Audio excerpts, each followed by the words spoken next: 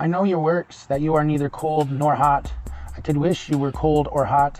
So then, because you are lukewarm and neither cold nor hot, I will vomit you out of my mouth.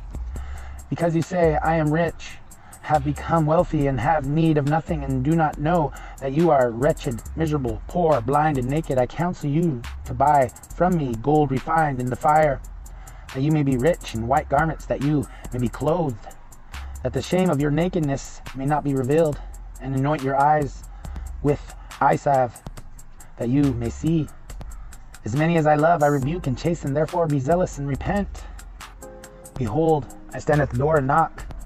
If anyone hears my voice and opens the door, I will come into him and dine with him, and he with me.